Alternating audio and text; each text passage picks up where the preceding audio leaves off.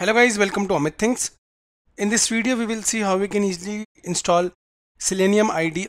So Selenium IDE is basically available as an add-on on Firefox and Google Chrome web browsers. We have our Chrome web browser right now. Let us open it.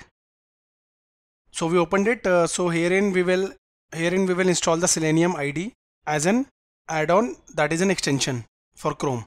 For that, type Selenium IDE extension. Here you can see Selenium IDE for Chrome. Press enter. This is what we wanted.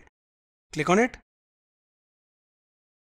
So this is the official. You can see chrome.google.com and officially by seleniumhq.org.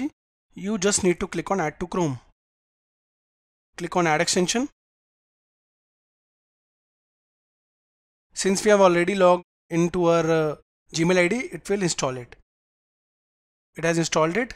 Okay. Now go here. Now click on the Selenium ID because we just installed it. Now it started. Okay, maximize it and here it is. Click on create a new project.